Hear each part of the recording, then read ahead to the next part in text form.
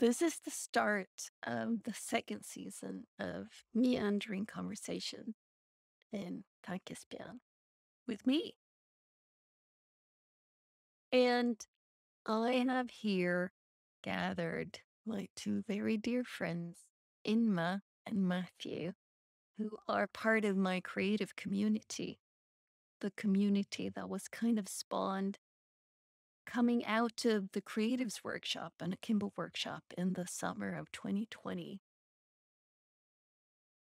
And funnily enough, neither Inma nor Matthew has taken the creative workshop. They weren't in that first cohort, but they are very much a part of the creative community. And when I started to think about the second season, who do I, how do I, etc.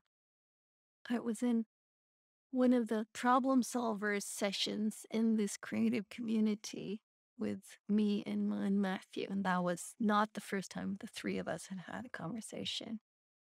And already at the start of it, I knew I was going to ask them if they wanted to join me here for 5 sessions.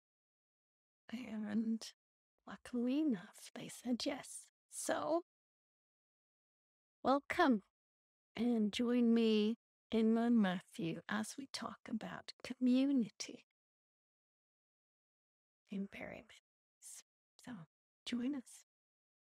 So this is interesting because this is the first recording of the second season of the Takispan pod, sort of the Meandering Conversations series. And the last season, I have my 5th conversation with Allison to go, and me, Gary, and Allison, chaperoned by Caspia, will also have a recording, and those recordings will run all through will run all through October. So this might then be the first recording. It will be out sometime in November. Oh, okay. So we're, jumping the gun, but in a good way, I think. Yes.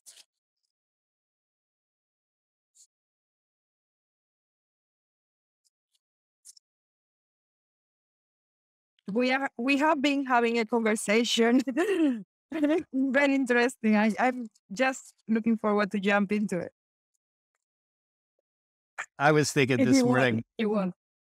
Oh, you have, yeah, no, please. Yeah. Go. You too. No, we. We, well, yeah, I was just thinking about how there's been an ongoing conversation or conversations between twos and the three of us, like, between, pairs and the three of us within this group. And so often when the conversation, it's periodic, or, we talk and then we don't talk and we talk again. And sometimes we could pick up where we left off, and sometimes something comes in out of left field. But Inma is pointing to something that we've actually been discussing in a text back and forth, which is pretty interesting stuff. Yeah. So shoot. I know a little bit because she gave a little heads up yesterday when me and Inma had a conversation. So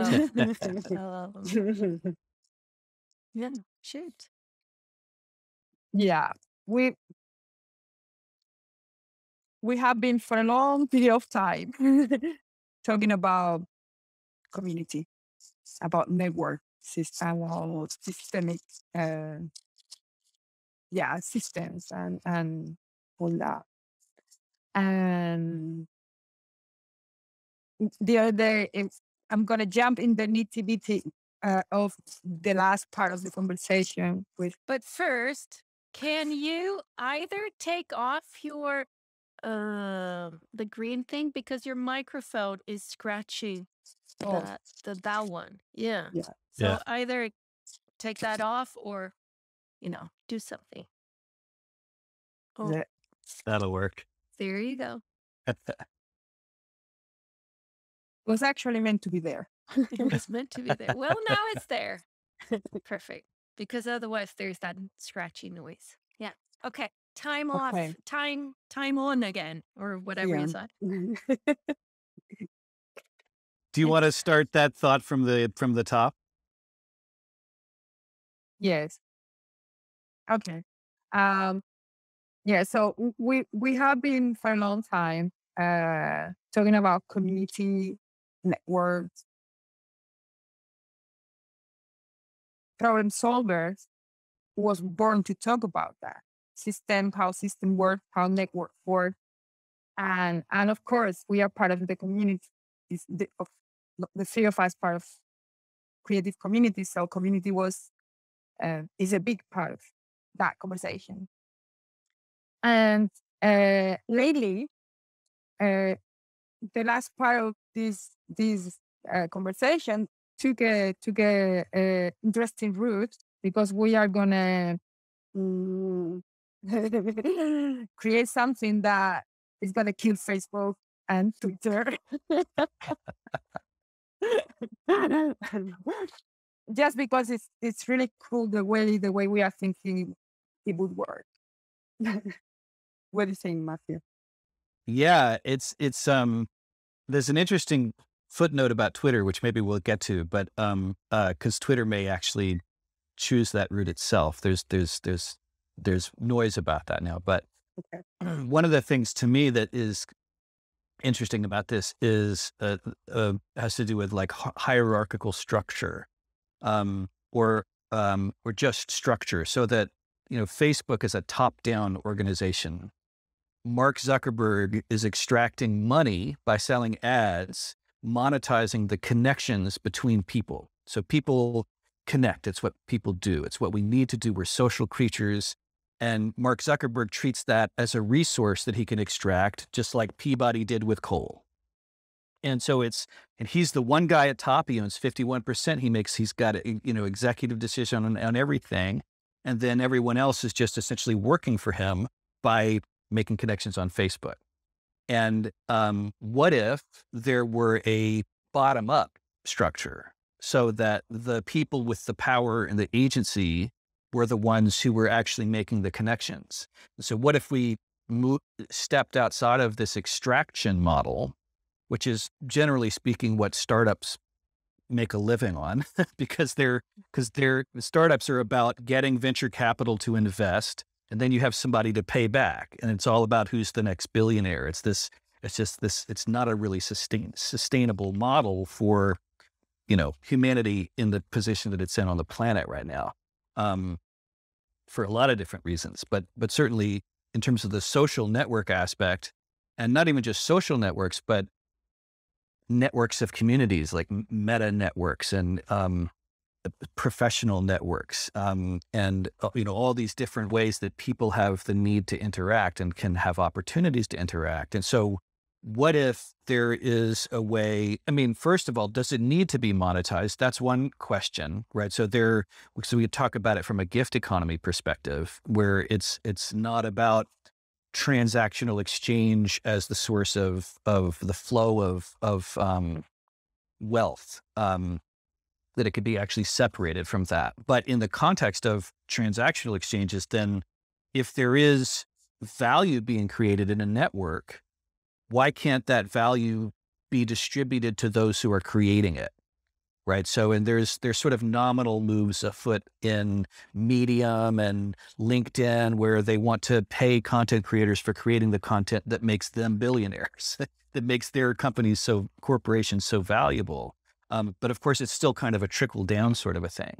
And so the curiosity that I have is like, how, what would that look like? How would that be possible? And how do we get from where we are now to actually making that a reality? Yeah, the path that we traveled to get there was really interesting because we're starting to talk about community first of all, and we were thinking how what about not big massive communities making this uh, or this in a separate way, like could be massive Facebook, massive Instagram, massive social collectives. And as Matthew say, someone at the top making being really rich for those structures.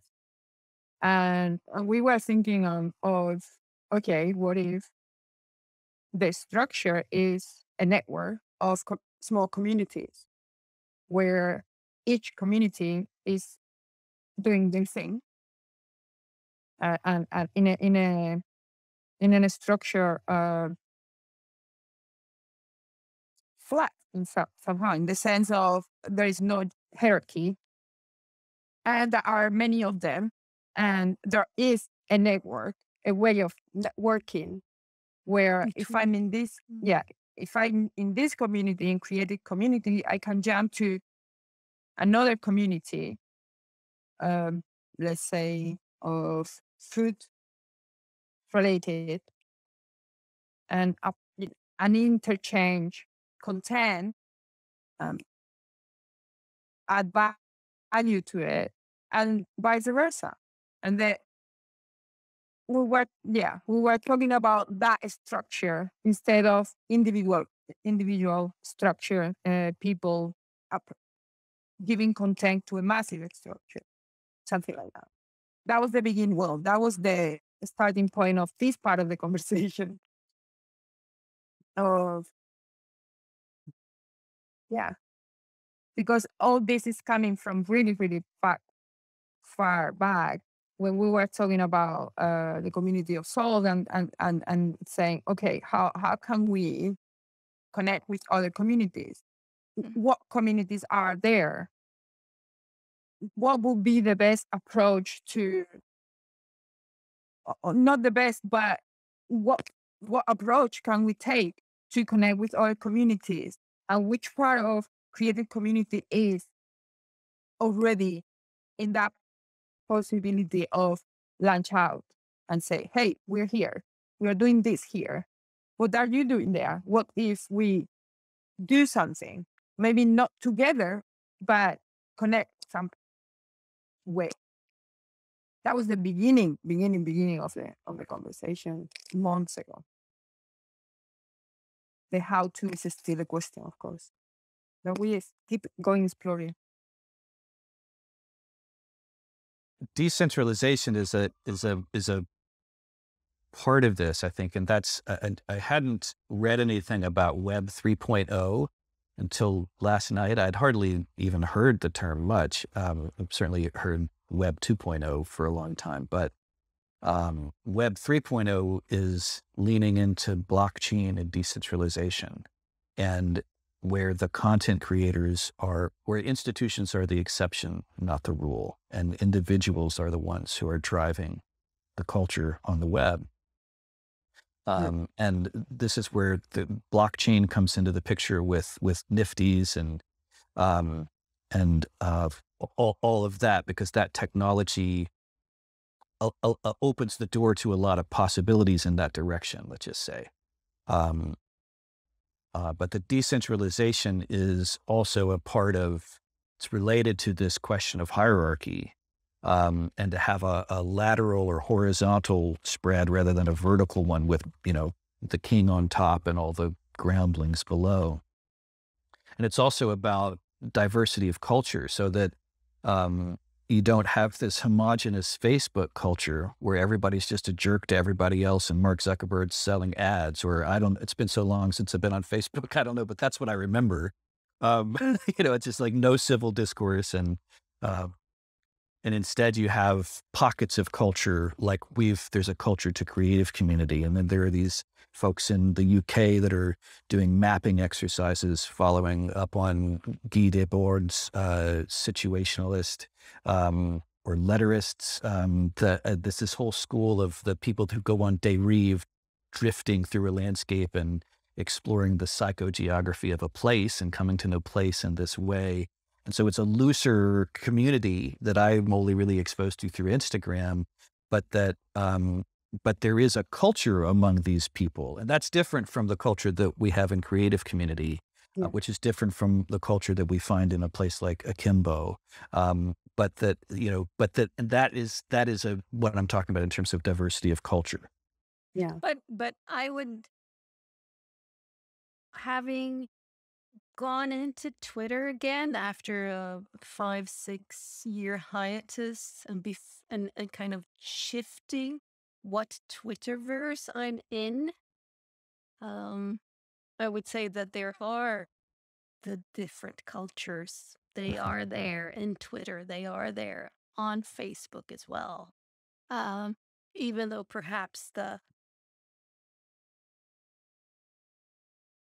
foundational structure is more set, perhaps, than what I experienced, like in our creative community, that it was born in August of 2020, like a discourse platform where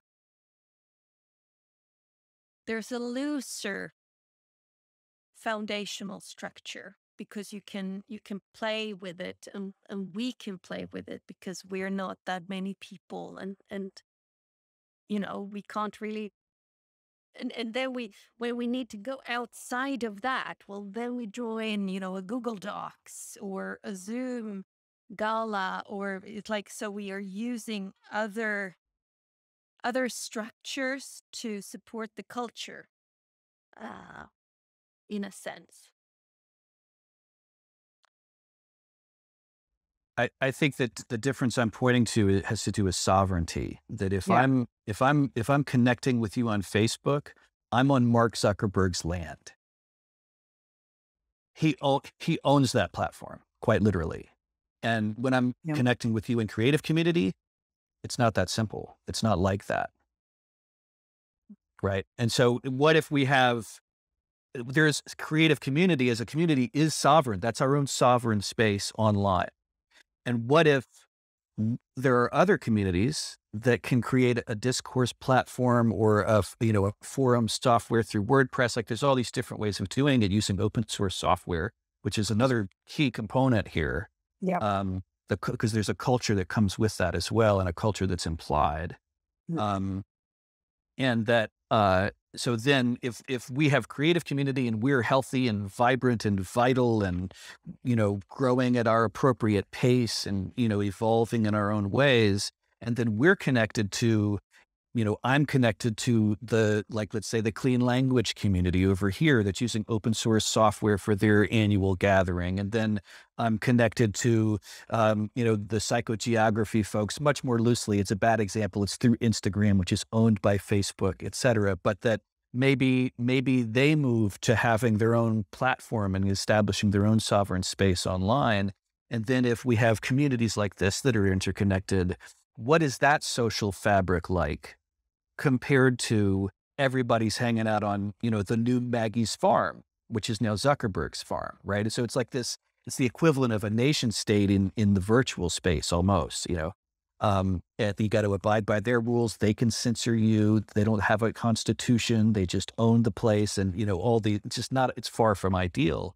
And that's the monoculture that I'm pointing to, is that, yeah, there are different Facebook groups. They're different, all of that, I know. But at the end of the day, we can't get away from the fact that Mark Zuckerberg owns that, and his purpose is to extract value from your connections. And that's not in alignment with my own integrity. I can't support that and be in my own integrity. And so I seek places elsewhere where I can stand in my own integrity and have social connections and, Yeah. Yeah. And that type of structure, the whole point of it was, or it is, that type of a structure goes toward a type of relationship that breaks the global culture Mhm. in a way that, if imagine if every group in Facebook, on Facebook, for example, were independent and were doing their thing independently with a software that is what they need, and the software that don't cost money. It costs uh, use. If you use it, that is the way of generating more. In that's how it works in open source. You use it. That's how, and you build it, and it grows, and that is the payment, right? So if that happened, we are talking about, we are talking about a nation or a global connections that are not cities, that are villages, where everyone knows everyone, and the culture could be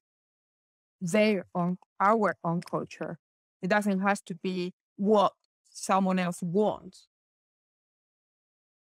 And And that is a revolution. Well, for me, that's a revolution itself in the term of the global culture, not just internet. This is how we live.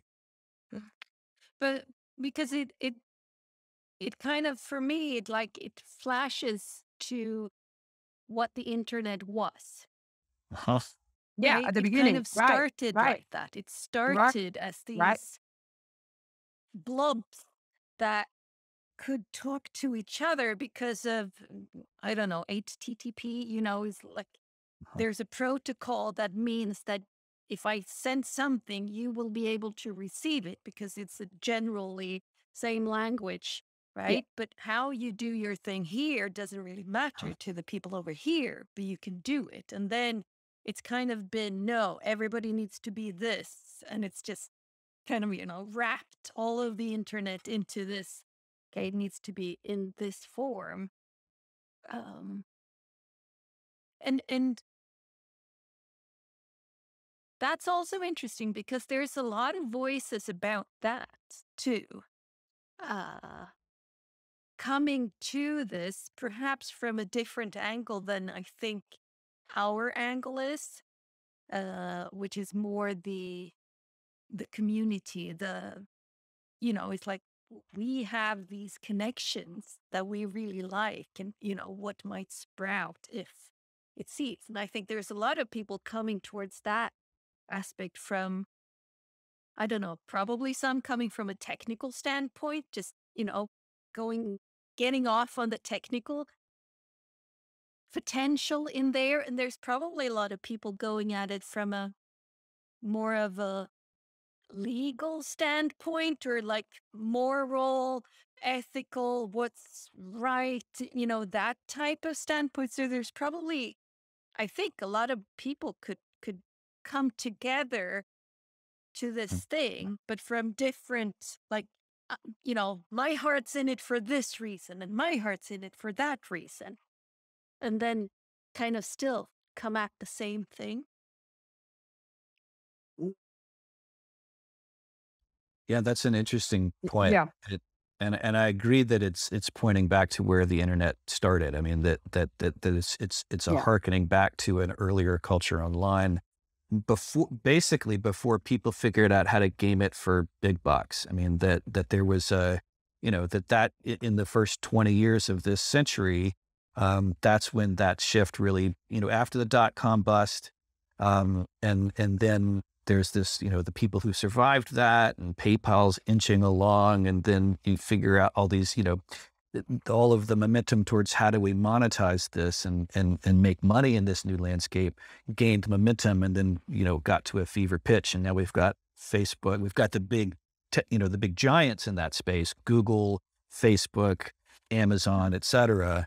And then, but now we're moving into a space, not just online, but in terms of humanity, because of the massive amount of change we've hardly probably really even begun to see yet. But we can certainly get a sense of, is that what is the role of institutions moving forward? versus the role of individuals. And if we're going to shift from, if it's true, this Web 3.0 perspective that institutions become the exception instead of the rule, then what is it? How do we make that? That's literally flipping the whole system. It's like a 180-degree shift. And so, how do we make that transition? And this feels to me like what we're talking about is all about human connection, support, and nourishing connection and nourishing community, and all of these um, things that humans need, even without massive change happening. But certainly in the context of massive change, they need it even more. And I'm reminded too by this conversation of what is probably a long ago Buddhist by the Roadside episode, because I haven't listened to it in a long time, because I haven't been listening to hardly any podcasts for the past year. But that there was a conversation about, I think it had to do with COVID response, but that's just as an example of what I'm talking about. The principle is what's important to me, is that um, there was this the comparison between a nation making decisions in response to a crisis versus cities, a smaller, more granular entities within the nation making a response. And the point of it is that Stockholm has a different culture from Malmo, right? And Charlottesville's got a different culture from Birmingham, I mean, Birmingham, either in the UK or Alabama, right? So that there's, but Charlottesville and Birmingham, Alabama are the same country at least. But so what's a national response versus a lower municipal level response? And who is able to do a better job to tailor a response to the needs and the culture of a locale, the municipal level government or the national level government, who's got scores of cities to deal with, right? Depending on the size of the country. And so this is looking at that same sort of dynamic. And, you know, do we abide by the way, Mark Zuckerberg responds to censorship? Is that working for us within the Facebook nation? Like, you tell me. Or does it work better when there are 50 of us here, or even 150 or 500, but that we have a smaller group, a community that has its own particular culture, its own way of governing itself, and that it sorts out what it needs to sort out as it's appropriate to that culture. And we're moving back not just to the earlier days of the internet, but the millennia in terms of human development, civilization, right? And this notion that we're really only biologically able to attune to about 150 people, at least in terms of really knowing that many people, in terms which, I don't know the veracity of that, but it makes sense to me in terms of human development and the size of human groups a long time ago, but that we haven't moved past that biology necessarily. Um, But it's so interesting because I took a walk and talk with a new acquaintance the other day, and we were talking about local, national, and global, and how, in my view, the nation state, the national view is getting more and more obsolete, because what impacts me is either in the local sphere or on a global sphere. It's like climate or pollution or whatever. It's like, okay, yeah, that's global, right? And local, uh-huh. right? What can we do here to make sure that the river is okay, or there's not a lot of plastic pollution on the beaches or whatever? And then on a global scale, because pollution travels through air, and air doesn't, recognize nation boundaries and stuff. So, and I'm reminded of Anti-Fragile, where uh, Nicholas Nassim Taleb gives the example of Switzerland over and over and over again, because they are a nation state that have kept the canton, the local municipal governmental agency seems to be way above what I see in Sweden, at least, and most other places, I think. But so that's one of the things that I'm flashing on. And then the other thing I'm flashing on is this kind of going back to Ishmael by Daniel Quinn, how what what I hear us talking about, what I've seen us doing in our creative community, what you speak about web, Web 3.0 and stuff. It's like it has to come from a different worldview. It has to come from a different position. If it comes from the same position, in no time we'll be there monetizing the hell out of that shit too. Right? It's like, so somehow I, you know me by now. I'm very attuned to that aspect of humanity, I guess you could say, at the moment. It's like that seems to be like the crux. It's like that's where it's at. Because if we come to this thing and we start to make communities and, reaching out and stuff, and then before we know it, well, okay, that's Facebook version 2. Because enough people starts from the same worldview, the same way of being in the world, of interacting with it, of thinking about themselves and others and stuff. Um, so at least I think that needs to be part of what's addressed. It's like it needs to be voiced. That needs to be, you know, if there's the mycelium underneath, okay, we need the fruiting bodies to actually visibly, okay, here's this thing, worldview. Oh, yeah, that's an important one. Yes. Yeah. I two things. One, it looks like going back, but I don't think it will be going back. It looks like, yeah, we are internet started like that, but with the technology we know now, it won't be going back. So how we figure it out now with what we know as tools, and that is the vision that I think from the beginning of times is that we use tools and then tools use us. We use words and then words use us. We use internet and the internet use us. And they are tools. So the vision, the shift may be that. And hey, if it happens in 100 years' time or in 20 years' time that someone else, there is a head there that can make money and figure it out, wait, we will do Web 4.0. It's how we evolve and how we not coming back to the beginning of internet, but where we are now and what we know now.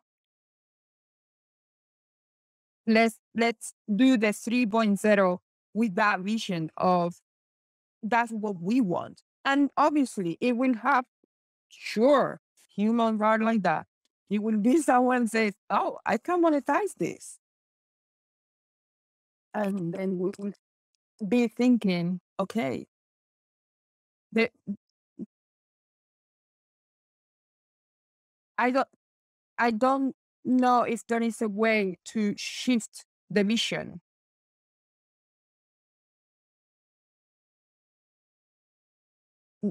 That doesn't come from what we know, or doesn't. It could tap to the unknown, and Matthew is in that position that okay, we tap What to the unknown, and then we'll see. And it's a good. I think it's a really really interesting way to go, but as the book the art of is okay. We know something, and then we don't know something, and then we play with both to keep going, to do improvisation, to create. Just only and absolutely unknown how you balance in that world is, I don't know. I think what we know and tapping the unknown and looking for those uh toward those outcomes of value, integrity, those values that are there and are humans also, not just the profit making, that somehow, at least at the beginning, is what will move this forward. And then, yeah, maybe someone come along and say, hey, I want to monetize this. What can we do? We're not going to kill him or her. I think it's fair to assume that that will happen, and that, you know, this is where, for a lot of this, for me, the lens of psychological development can be really useful in clarifying the dynamics that are in play. And you know, that's a whole other, like, it's not just a lens that I can hand to you and you gotta, you know, learn how to use the lens essentially, but that some aspects of it that are pertinent to this are that adult psychological development is not static, it continues, although there's typically a static period from about the age of 25 to 50. Um, but um, meditation is one thing that changes that dynamic. If you meditate on a daily basis, you're going to continue to move in your psychological development, even through that age range. And crisis is the other thing. And so it's in response to crisis that people grow, that people develop psychologically. And as children, that happens just in the course of growing up. We face these. We don't call them crises, but we come up against a wall. We have to find a way around it, and that's just part and parcel of being a child. There's essentially a container that's ready made for it. But when we become adults, everyone has a more different experience. Depends on, you know, what your life path is, where you live, what culture you're in, all these things. But that when you lose a spouse in an auto accident, or when you get into an abusive relationship, or when you lose your job when you're 34 and you just had your second child, or crises like this force psychological development. And right now, in the world, crisis is essentially on the rise because, and even if we don't, I mean, change is going to bring obstacles. Change always brings obstacles to some extent. You have to make choices. You have to do things different ways. And this is like, maybe don't call them crises, but it's bringing the same dynamic into play in terms of psychological development. So my point is that humanity across the board, as we move into more and more change through the climate shifting and all of the whatever is happening politically throughout the planet and all of these things, that we're being given a crash course in psychological development. And not everybody's going to end up on the same level, but everybody's going to going to have to move to a new level essentially. And so we're all growing up from wherever we're starting. We're growing up another notch. I'm painting in really broad strokes, um, but even within that, this whole, you know, how do we monetize this? That is native to a particular level of psychological development. And some people are there and some people are going to stay there. Some people have moved past that level and are talking about other ways to do the same things. Some people haven't gotten there yet and will get there soon. And so but that level is always going to be in play. And so there's always going to be somebody saying, how do we monetize this? And so I think that's just part of the terrain.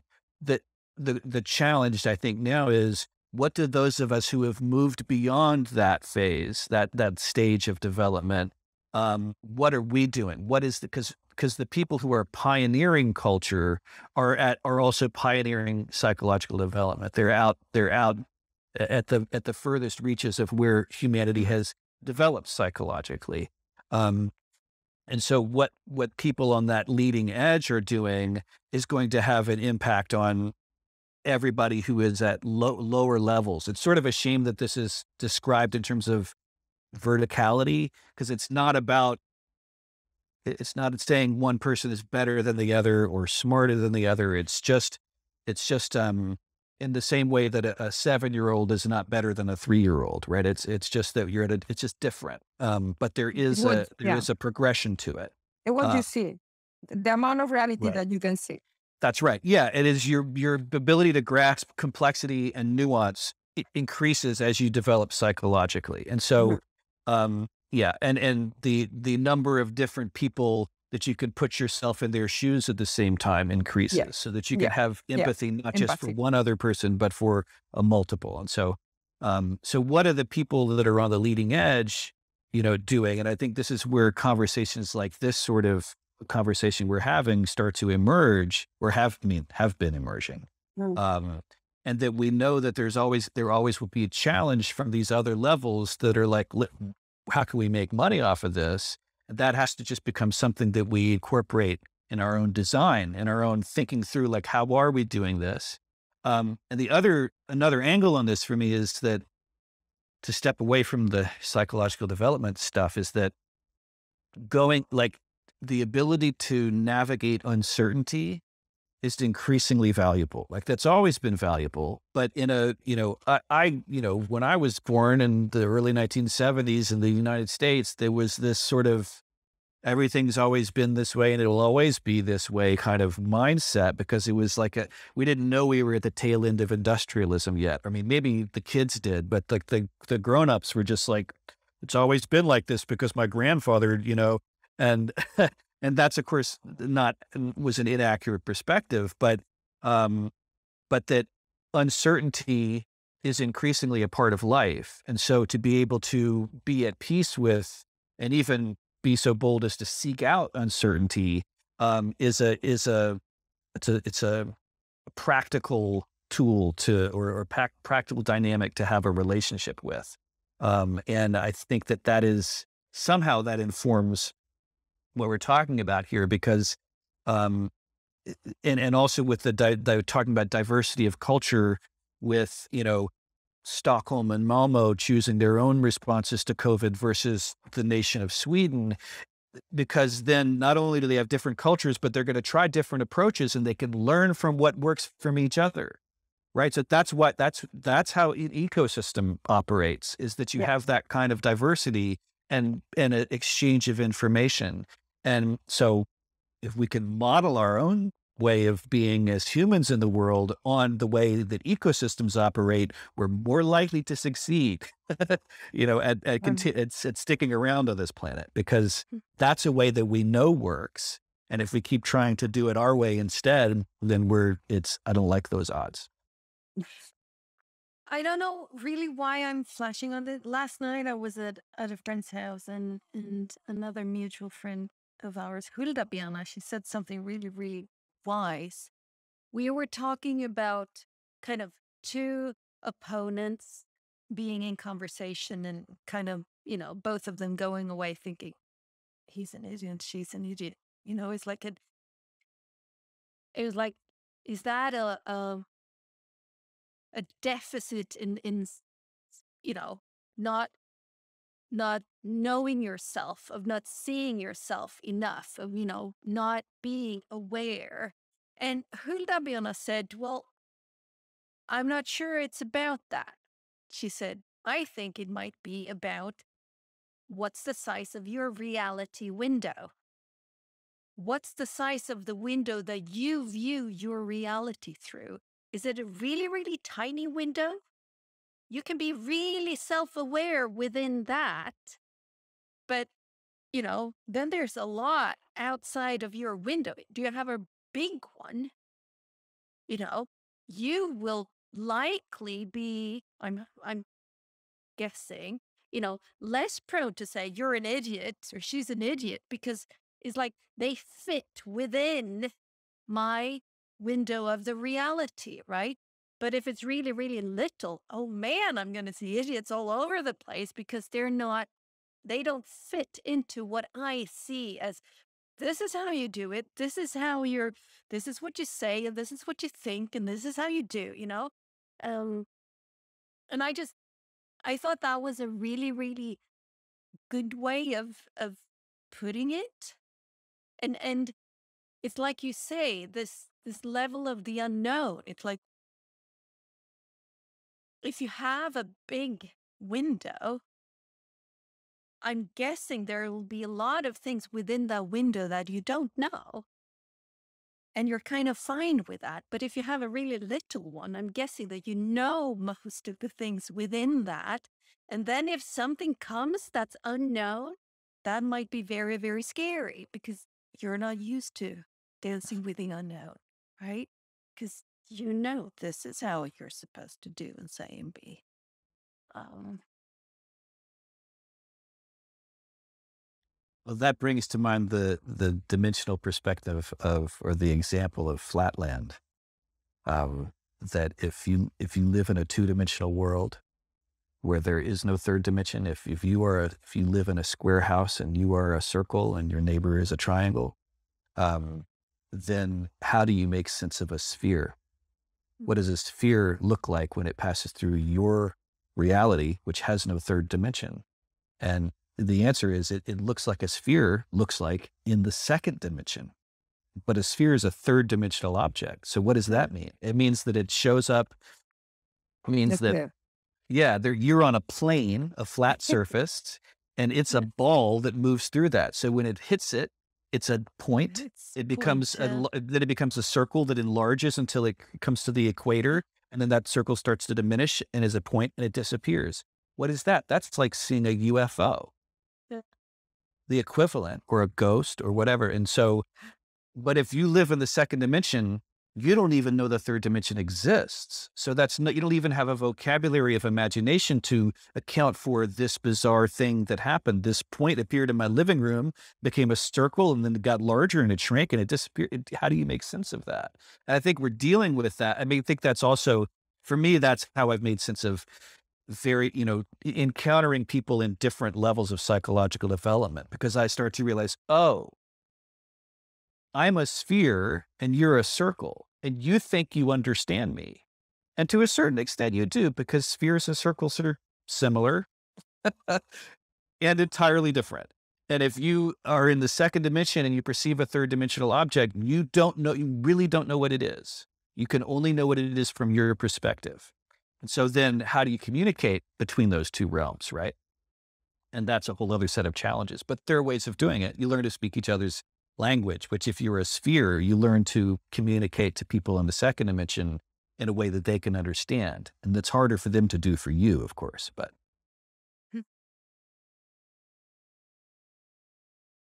Yeah, I think if we translate that to network and different communities and how they do things differently, w- you may not know and not feel comfortable with what another community is making out of it. And if I have a picture of it in my head, it will be the people who jump from community to community, which will be the links, will be the relationship ones. So those are the ones that are moving from the known to the unknown and playing around, and are the ones that are linking each other community and making that like something that is not isolated. That not how to make up that, how to reach out and because what we have seen in other communities is because they have their own culture and we have our own culture, it's kind of difficult to yes, jumping from for something concrete is easy. I mean, jumping and say, hey, hello, I'm here, and come back. That's easy. That is well, what I've seen is not difficult. You send a letter to Estocolm and you don't get an answer. But uh, No, it wasn't in Stockholm. It was Malmo. It wasn't it? It was the No, other. Stockholm, outside of Stockholm. Okay. So, but yeah, to jump and say hello, that I don't think that is difficult. I think we can do that. I think we are able to do that within our community, and I think many communities are able to do that. Now, to create the network of community, that's another story. Why is it another story?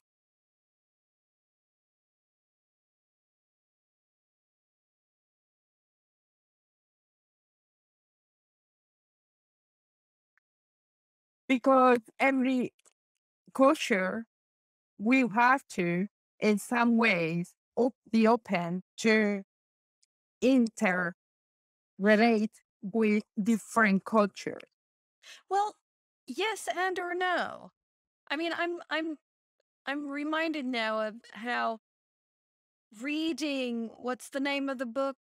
Merlin Sheldrake, Entangled World? No? Entangled Yeah? Life, maybe? Yeah. Entangled Life. Yeah, I Yeah. always say world and it always is life. So Entangled Life, where he is kind of to my flat line, what did you call it? Flatland. Flatland. Here I am 2-dimensional, and he's bringing in this 3rd-dimensional object into my, and I'm just mind blown, just thinking about the interconnectedness that exists where we would not be alive at all, any of us, if that wasn't there. And he's like, I don't see fungi on me. I don't know, it's like I don't know it. If I don't know it, I really don't know it. I have no idea it's there, right? And I'm thinking of the loader trees in the forests because they exist. There are the loner trees, the one that maybe, they get a little bit of whatever the thingy is that they need, but they really don't I mean, send anything out because they're just not into that stuff, right? And then there's the node trees that are just, oh, it's like they are the ones that are communicating, that are going, it's like, and they're receiving and sending and everything. It's like, it's fine that there are those loner trees. And I'm guessing that would be the same in a network of communities. There would be the loner communities too. Yeah, maybe they send a ping out, once every 5 years, but that's sufficient for them. They don't need any more than that, right? Whereas there will be other communities that are really, you know, like junction points. Like this is where there's, a lot going in, a lot going out, and there's a busy, busy, busy. Uh, and yeah, everything in yeah, between. And everything in between. yeah. I think we are a little bit of a millennium behind mushrooms. I don't think millennia is sufficient. It's like, whoa, we are So so yeah, much. Millions, yes, you billions are of years. you spot on. Now Yeah. translate that to human, and we Yeah. need to learn a lot Yeah. Absolutely. Absolutely. from And that, at the same from time, nature. I also think that we know this thing, but we're not conscious of it. It's like it's there. Mhm. I mean, I didn't know when I was a kid that I had to be born and have some of my mom's poop in order for the proper bacteria to, to settle in and colonize my intestinal system. Nature knows that. I don't have to know that. It's done, right? Right. So it's like I think what's lagging is kind of our cognitive ability, this ability that we have. That's the thing that's trying to sort of catch up on this thing. How can we categorize this? How can we put words to it? And how could we understand it and stuff? Because it's happening. I don't have to understand gravity for gravity to work. It's there, always and already, right?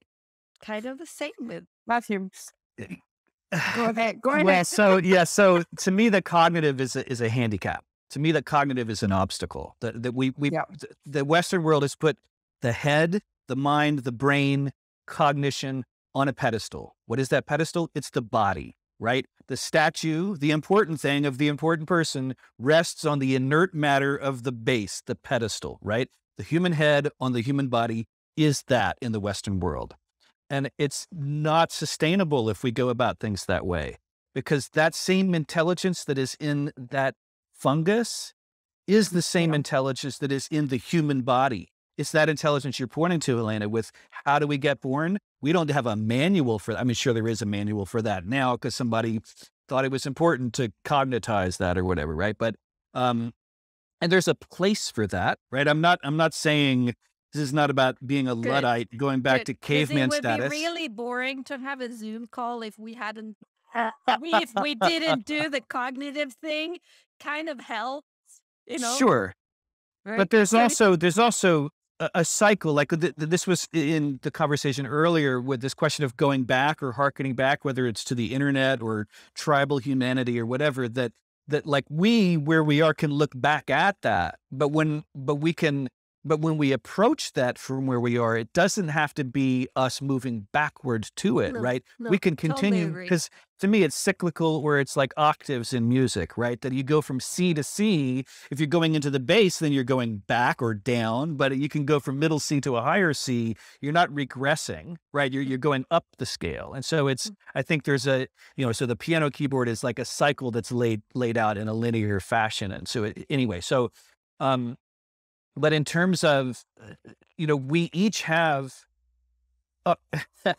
what I've learned through my developing a relationship with my nervous system, which I've done in the context of healing from developmental trauma, and not only developmental trauma, but that it has been a central part of that has been developing this practice of being aware of interoception, which is just the technical term for internal sensation. But it's fewer syllables. It's a bigger word, but it's actually more efficient to just say interoception. And that interoception is just if you tune into what's happening inside your body on the level of sensation, what are you feeling? That's interoception. And that's always happening, but your cognitive mind is usually, we're trained to more or less ignore that, or we don't even have to be trained to ignore that. We just get distracted by culture and society. But if you're able, when you develop a practice of knowing what's happening internally on the level of sensation, you have access to the same information that your nervous system has access to, which is the information it relies on to make decisions. Now, you're still operating, there's still a lag because your nervous system makes decisions faster than you can track that happening, because that's how we survive. Because if we had to think it through, we'd be lunch, right? Screwed. Right, we wouldn't have gotten here. And but there's an innate intelligence to the body. And if we can let go of all of our religious training about how the body is bad and all of our cultural training about how cognition is better and all those things, then we actually have access to life, right? It's like it's the intelligence of life. And so on a certain level, that is a common feature that we have with the intelligence of fungus. Now, they've got a very different way of doing things. They've been at it a lot longer than we have. We stand to learn from them, et cetera. We are infants. We're not even infants compared to them, right? And yet, the awareness that is present within the hyphae of fungus that is moving through the forest floor is the same awareness that we're each using now to observe one another in this conversation. Mhm. That's not a trivial fact. To me, that's central, right? And so, but I don't feel like I don't know when I've heard that as a part of a conversation, like a few times maybe, but and it's that because we separate ourselves out as humans. We're better than nature. Like we have tools, well, some birds have tools, folks, like we're not actually that special.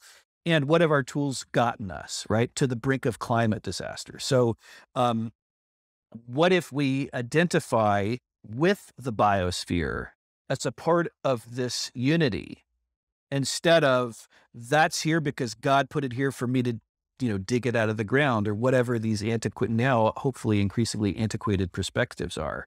But that awareness of that, awareness of, it's that awareness that is the intelligence of life present in an individual organism that is that's the connecting factor. Like it's not a different life from the life of fungus. It's arising in a different entity, but even that is sort of questionable. Like what is the separate? How can you can't, what is a human on Mars? Lost, right? There's no context for a human on Mars that involves life, really. I mean, there's a lot of work to do before that could be achieved. Yeah. I Yeah. really like identifying with the biosphere, just that phrase. That's a really good way to Well, to put it. sorry, Yeah, that just to that tack was onto it. that, like one, for me, there's psychological development, but there's also this like spiritual development, for lack of a better term, or consciousness development, which is sort of a misnomer because it's, actually developing consciousness. It's there. It's this unconditioned ground. But that as one, let's say, progresses with a spiritual practice, with meditation practice, let's say, then identity shifts and identity expands. And so there's this notion that you move past the ego death and all of that. And yet what's happening is that who you identify or what you identify as increases. So the ego is actually getting larger. So that I can identify with all of humanity if I keep going. And that, yes, I'm still here in my own little meat suit, but that my identity is actually a larger identity than that. And that can be actually experiential, and that the awareness that comes through is aware of containing Matthew as opposed to being centered behind Matthew's eyes or something like that. Yeah. And those two parts connect very well with probably web 5.0 or 6.0, which will be no web. It will be us connecting to each other. And probably they will get to a way to monetize that too. Who knows? But yeah, we were talking about it is what is this is just like a playground to get there. The internet is training wheels for telepathy. Yeah, which is a good thing, right? And it's like that's the I I'm glad you bring that in, because that's the thing that is still easy for me to forget. It's like when you speak about this, we have Facebook or Instagram, etc., and what if we could make these little communities, and then somehow they would be conversing with each other in open systems, and all of that. It can be really easy for me to just jump up and find a gazillion reasons why that won't happen, because there's already 2 billion people on Facebook and it will never have, and this and that and the other thing. And I don't have to go there, Yeah. because we don't have to solve it. That's right. Solve it as if it's something to be solved. It's like Yeah. we don't have to bring in the solution. It's like we can just play. We can just play inside of the community that we're in, reaching out to other communities that we find and seeing what happens. Yeah. It's like nobody has to design the non-Facebook, right? It's like we don't. And it's interesting that I notice myself, I fall into this now and again.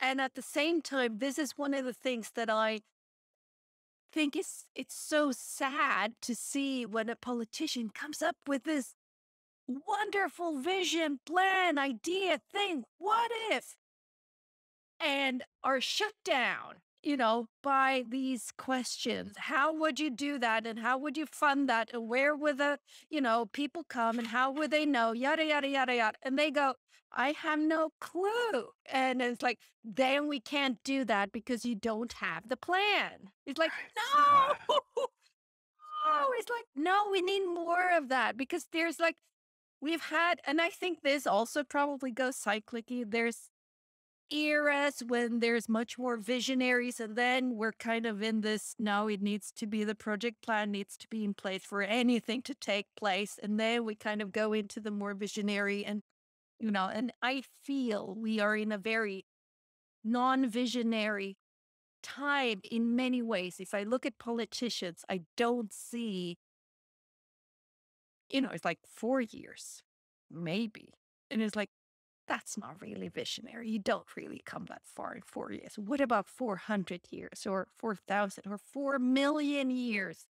Bring me a vision for 4 million years ahead. Now we're talking, right? Well, it Yeah. makes me think like, where is the new growth? That like if we think about a metaphor of a plant, like um, it's probably not the best example, but irises come to mind. So if you've ever, but at least a lot of people know irises probably, that if you've ever grown irises, or if you've ever, even better, seen irises that have been growing for a long time untended, you can plant one rhizome and it's got a front and a back. It, grows on one end, sends up the leaves. But then at that growing end, it forks and sends out new growth and so then the next year you have two things coming up and then you have more each time. Over time, if you leave an iris alone for 10, 15 years, you come back to it and what you get is a circle. Mm. And from that original point, it is just fanned out, and fairy rings, like the mushroom rings, are the same dynamic, right? So it starts at this one point and it spreads out through growth. But what happens along the way? The new growth is always that leading edge, right? That's moving out away from the original source or low source location. And what happens to the old rhizomes? Eventually they die, they fall off, they turn to soil, right? And so if we're moving from institutions to individuals, then what part of the, politicians are individuals, but they're the heads of institutions, right? And so we would expect to see things not working, not like less function. We'd expect to see decreasing functionality in that space if this is the move that's happening. And so I think but that doesn't mean there aren't visionaries. I mean, just listen to us. Right. So, There are a few around. right. And of course, I know like visionary and crazy are often, it can be a fine line, Yes, yes. but that's the point of a visionary is to be able to surf that and to be able to do it without hurting people, essentially. Like, that's the sort of the negative potential is that, the crazy people that are like, I have the answer and I'm going to impose it on all of you. But instead, like we're not doing that. We're exploring what's possible, and we're talking about not imposing things on people, but rather what is Yeah, possible and what can arise through us. Um, definitely. How do you and I, impose telepathy in people? right, What? We are playing, totally playing yeah, here.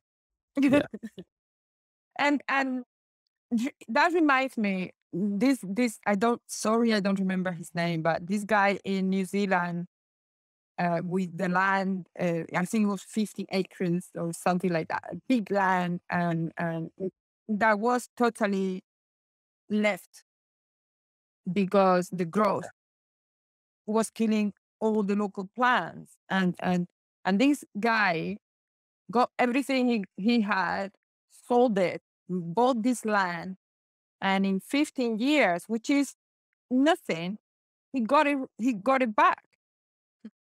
And the wonderful part of it is he did nothing. He did nothing. He just let nature. So when we talk about this thing, how I, I I think a big part of it is do less and see Yeah. and listen and it's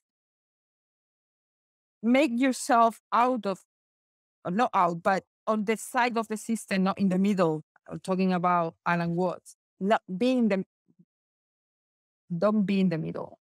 Another thing that I wanted to say about what you said, Matthew, if we are going from nations to individuals, I would say we are going from nations to communities. Yes. I'm Because taking that. Yeah. I'm taking that language from the I Web know, yes, 3.0. Yeah. Yeah. yeah, Yeah. I Yeah. know. Yeah. And I know what you're saying is that, Yeah. but there is a carefulness of individualism that brought us here. Yeah. So Yeah, I am not a fan of like rugged individualism or this, like certainly in the US, that's like a big part of the cultural history is this like, I'm a self-made man, like says George W. Bush, whose father yeah, gave him a baseball team, to as a hobby or something. I don't know. But that's this point of pride in the US culture is that like, I did it by myself. It's like, yeah, well, who fed you when you were 3 years old? Like, and who educated you? And so, yeah, I think no, that's a good point, a distinction to make that I'm definitely not pointing to a world of individuals, but rather to go from a top down hierarchy to a bottom up structure where the people with agency and sovereignty are the individuals, but that those individuals are parts of communities and that the organization in a broader sense is revolving around these networks and meta networks of communities. There's embedded scales and like fractal dynamics in terms of the way that individuals are connected in networks and then communities are connected in networks as well. Yeah. I think that the do less thing is probably one of the toughest to digest pieces of tankespian you can give people. Yeah. It's like, do less. What? No, we have to do more. We have to do more. We have to fix it. We have to fix everything. It's like, well, yeah, that's kind of the worldview that got us where we are today. It's like, so the do less thing is interesting, and I mean, that's been slowly creeping its way into um culture. I mean, I remember when the slow food movement started. It's like, which again is this way of looking back without regressing, right? Uh-huh. It's like, Uh-huh. right. okay, up an octave here. Food, yeah, it can take time. Yeah, it's real food. It needs time and love and energy. It's like care. Um, and slow food is turned into other slow movements. So there's a lot of slow movements, which I think at its core, kind of at least partly have this do less um, Principle. vibe to it, right? Like, leave it be. I've been I put sourdough bread in the oven today that I brought out the start. I had the culture in my refrigerator and I've not tended to it that well for the past month. So it was like, oh, I'm not very happy. So I took 2 days to kind of make it happy. And I gently fed it with more flour and more water and just, okay. It's like, okay, I'm getting there. I'm getting there. And then making the dough and then letting that stand for 24 hours and then making putting it in a pan and to like patties, you can say, and then letting them stand for 24 hours until this morning, then popping them in the oven. It's like, I didn't need bread or I didn't want bread whenever I started this Friday, Saturday, something like that, right? It's like, yeah, it's going to take me 3 or 4 days until I have my homemade bread. You know, Yeah. quite fascinating. I don't have to do baking soda or baking powder or yeast. You know, it's like to kickstart it to get it done now. One of the things that I'd see in that dynamic is, uh, um, like, what is behind the impulse to do something? If it's about doing less or doing more, and what it seems to me that I see, certainly what I find in myself, which is, the most reliable source for me, is that it's coming out of something like fear or a lack of trust, which maybe is a spectrum, between fear and lack of trust, but there's overlap there at least. And so Yeah. if instead I'm able to trust, like, the intelligence of the system or the intelligence of the culture in the sourdough starter, or that if I can, or the child to learn its own lessons, that I don't need to hover over it in order for that to happen.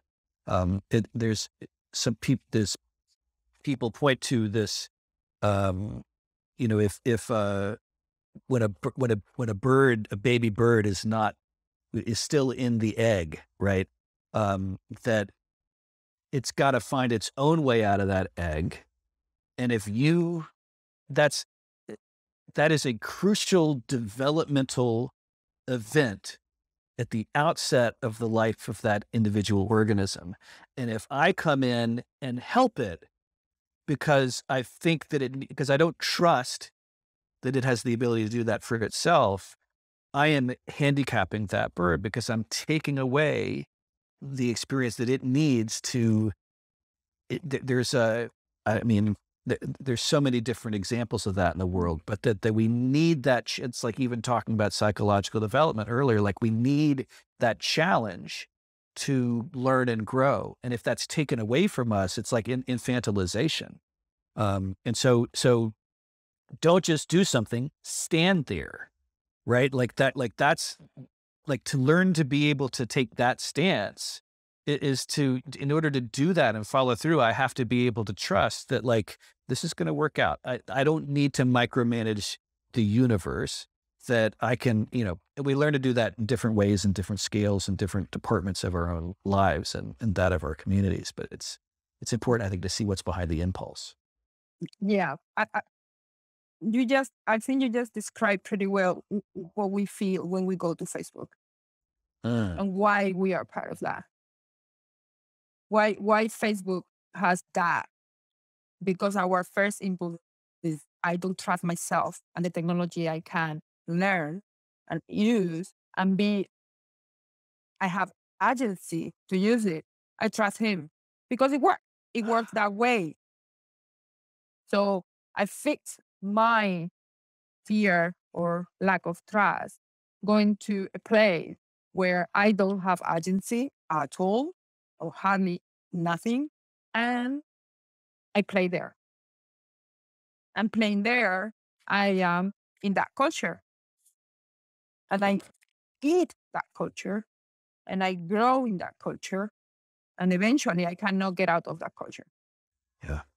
It's kind of a stunted growth somehow. It's like the binding of feet in China. Like, yeah, they will grow, but into Mm. something else, right? Than what they were intended to be.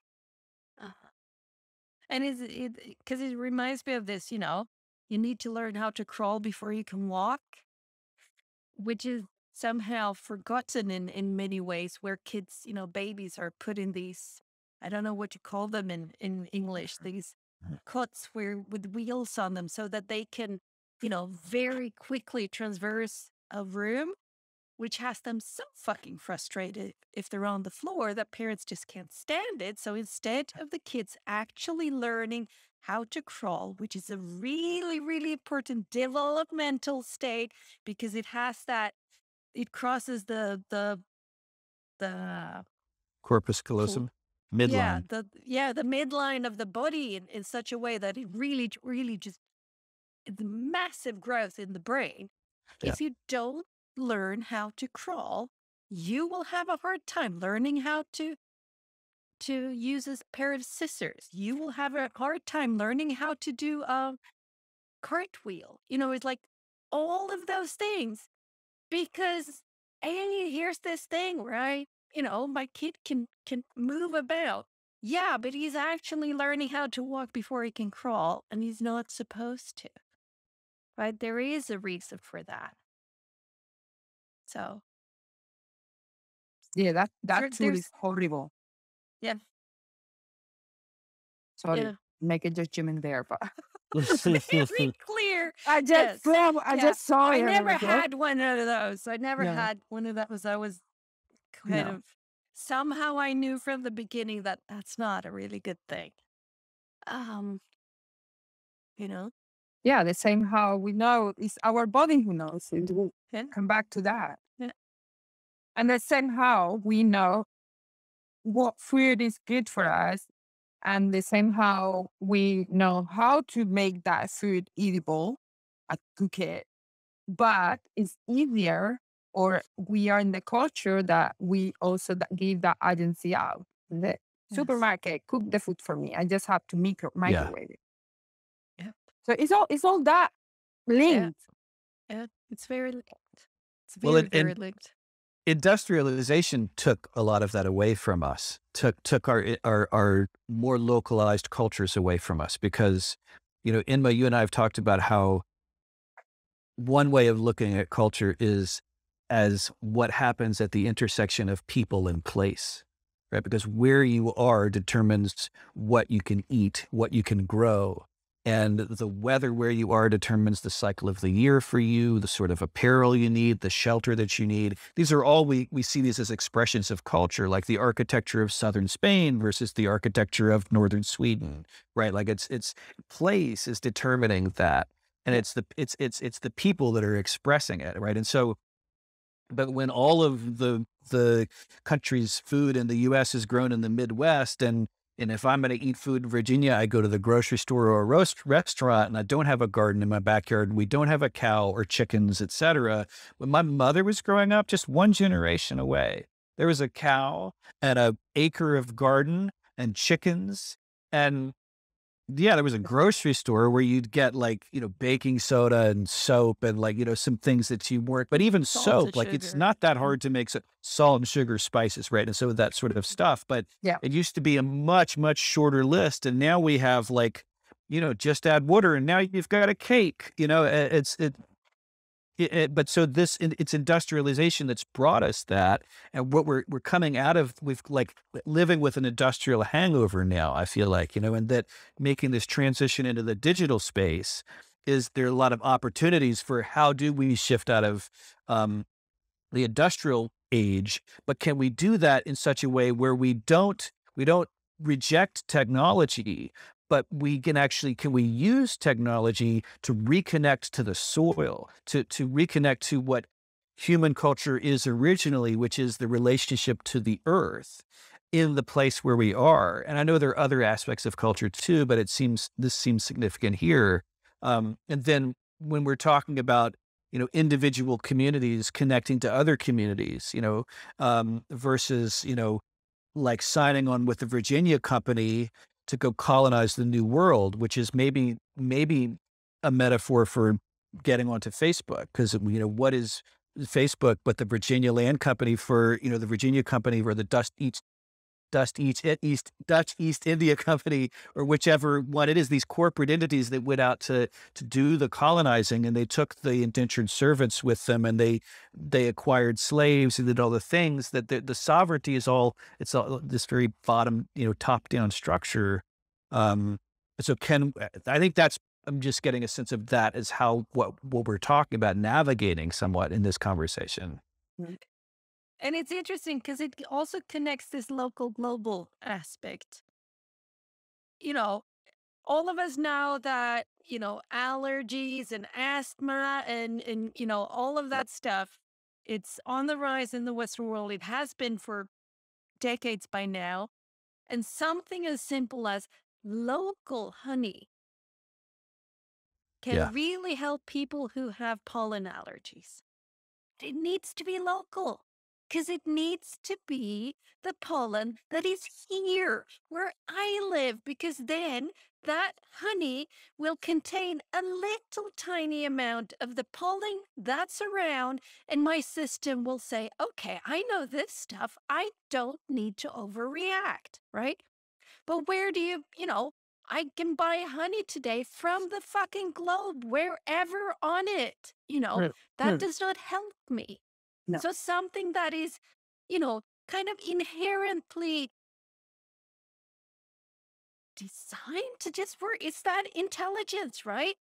That's just there, True. right? True. And we're just fucking with it, and people don't even know that locally produced honey could possibly alleviate their pollen allergies. It makes me think about listening in conversation and like that is a just maybe sounds like a non sequitur, but that what you're talking about with the honey um, is it's pointing to that as an expression of this innate intelligence and what we talked about earlier with identifying with the biosphere.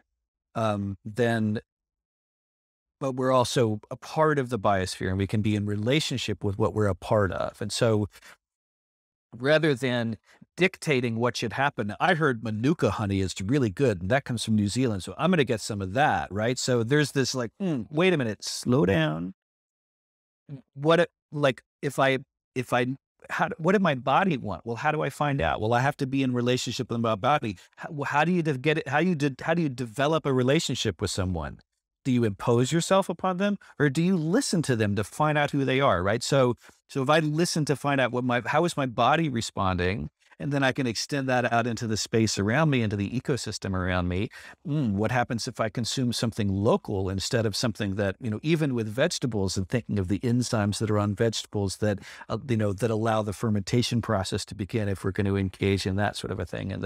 Because the whole industrial thing is like imposition of human will on the landscape, on the earth. And so what if we flip that? And I think that's what we're being asked to do is like, in order to navigate this aspect in terms of like using local produce and being so that what I ingest is I'm actually literally a part of the local ecosystem, because what I'm ingesting is local, right? And so that I'm actually localizing myself as I'm grounding myself in that ecosystem, as opposed to like, the view here is nice, but I'd rather have some Manuka honey from New Zealand because that's medicinal, right? And so um, but I don't know, listening comes up to me as at least the Yeah. attitude of listening, maybe not literally, but this attitude of like Yeah. receiving and from opening to and receiving information instead of being like father knows best or whatever the trope is. Yeah. Yeah. No, yeah, totally. That reminds me how we have talked about place and the importance of place to for this structure of community to really get roots. No context, no way that.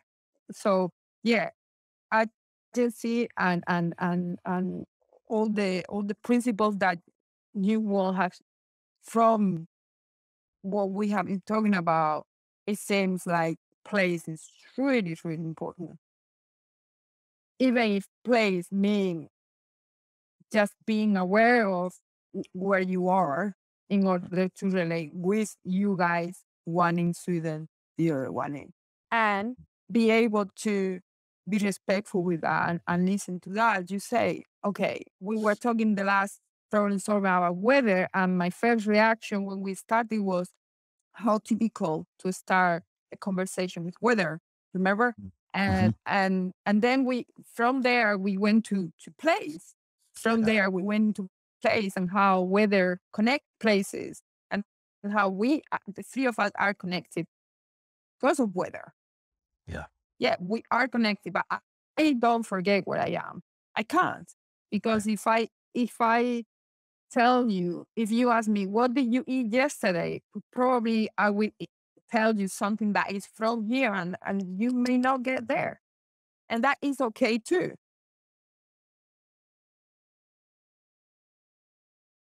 Is this globalization, yet local and global? It's global because the air we breathe is global, but we have roots. We tend to forget that part,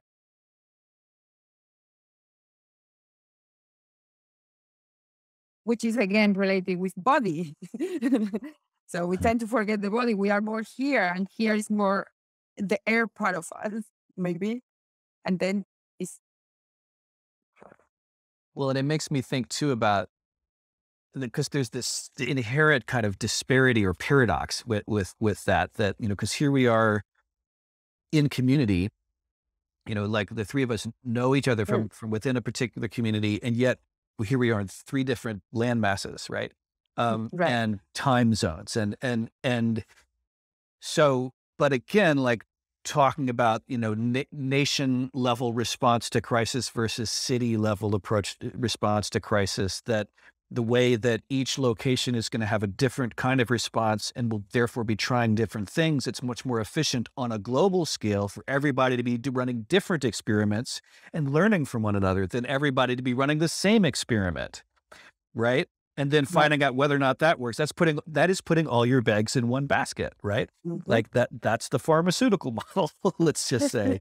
And whereas there could be in so many more approaches. And so what I'm learning from each of you is through we have the opportunity to learn from one another is to appreciate each other's culture and not impose culture on one another, but open to receive and listen and learn from one another in terms of like, well, Helena's got the perspective she has in part because of where she lives and where she grew up and the relationship with that place and the culture that has arisen in that place. And likewise Inma and likewise Matthew, and that there's this is the diversity of culture piece that is so innate within an ecosystem, right? That, that this is how an ecosystem survives, because it doesn't put all its eggs in one basket. Like it builds, it reaches into that diversity. And that is, protection is not the right word, but there's a sort of insurance in that. Mm, Um, mm. Mm.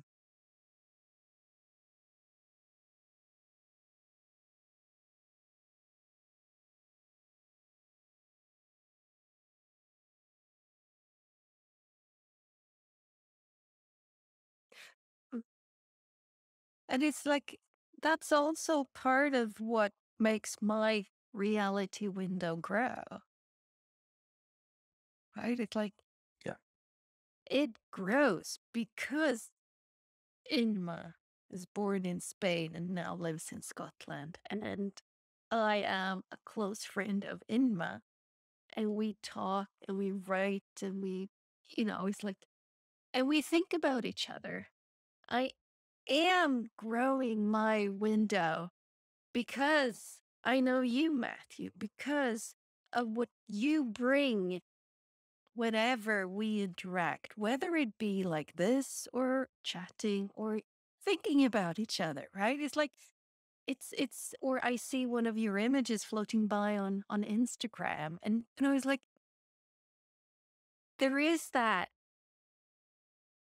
which also for me, there is the aspect of listening to it, because I have in the past year gotten much more conscious about that. I'm I'm playing with that. That's the great word for it. I am playing with that. I'm playing with, what do I feel in my body when I see a Matthew picture floating by on Instagram. There's recognition. I know it's you, Mm. right? Which opens up something in me. And I can kind of feel, where in my body do I feel that? Where do I sense that? So I'm listening a lot, full body listening. I have done a lot of head listening. right? But I'm really getting into full body listening, which is, it's fascinating. Yeah, Yes. we've talked. Oh, sorry. No, no, no. Go, go. I just Well, said yes. yeah. So, we've talked about perspective before, and we've engaged in perspectival exercises, even or games, or however you want to call it, like playing with systemic modeling. And so, because Helena, what you're talking about to me speaks to, is about perspective. Is that because each of us has the perspective we have because of the experience we've had in the cultures we've had, in the places we've had, and that not everyone really is conscious of having a perspective, right? In the same way that if I grew up in a family with an alcoholic father who beat the kids every night, then to me, that's just the way things are in the world. That I assume that's true for everyone else. But of course, that's not true. And so there's, and it's, we don't expect much more from a child. Like how would a child know any better? That's the only thing they've known. But then you go out into the world and you find, oh, different people grew up in different kinds of families. And then you find out, oh, there are other cultures beyond the culture of my country, and et cetera. And so, but this is all about perspective. As you begin to recognize that people have had different experiences, that implies perspective. And then as you become more conscious and proactive with that, like my intention has been to learn, you can learn about something from looking at it from the outside in, right? Like peering in at like, oh, this is how they do things in Sweden, but it would be different if I, lived in Malmo for a year. Like I would have a different understanding of the Swedish perspective because I would have placed myself within it, right? And so you could do that with religion, you can do that with culture, you can do that with all these different things. But that if you become conscious of perspective and become proactive to increase your perspective by learning what other perspectives are, like I think of it as a library. Like I've been seeking to create a library of perspectives so that I can look at the world through these different perspectives, angles, viewpoints. Worldview, it implies perspective, right? That it's like I see the world in a certain way because of my perspective. Like you can't really pull those two apart. And so I think that's the sort of I was talking about a paradox in terms of, here we are in different places and yet we're part of a community. What does that mean? Well, that's what the virtual space allows us to begin doing. And if we look at that in terms of perspective, then we can pretty quickly see like how beneficial that is. And then again, with psychological development, this is also a part of that because that's also speaking to worldviews. And if you can understand other people's worldviews, you're going to be expanding your own. And you don't have to adopt their ways of doing things, but you can, again, like you can have a library and not read all those books all the time, but have access to them. And I think it is also inherently a way of increasing empathy. It's a way of exploring empathy, right? That's, because if you It learn other people increases have, that right, window of your reality. It's like, put yourself in someone else's shoes, then you know yeah. what it's like to be in that person's shoes. You don't have to live in them, but it changes the way you interact with them and then other people. And the more you just keep expanding into that, I think. Yeah. The way I see the paradox is is imagine if talking about honey, we have 3 jars of honey, everyone with local honey, and we try to communicate how our honey is to each other, right? And if we have words or metaphors or of that, there's things between us that are commonalities. We can reach there with metaphor to explain how my honey is, and you explain how your honey is, and you explain I don't have to try the honey of Virginia anymore. I know how, right?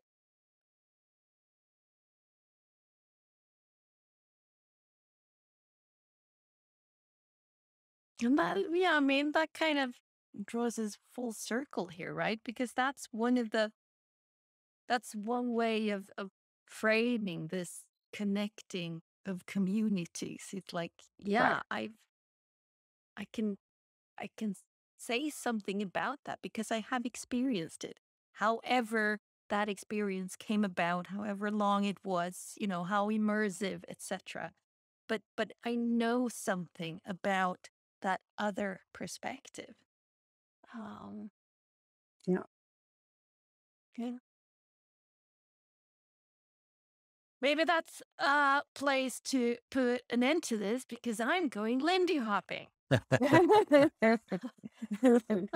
Okay.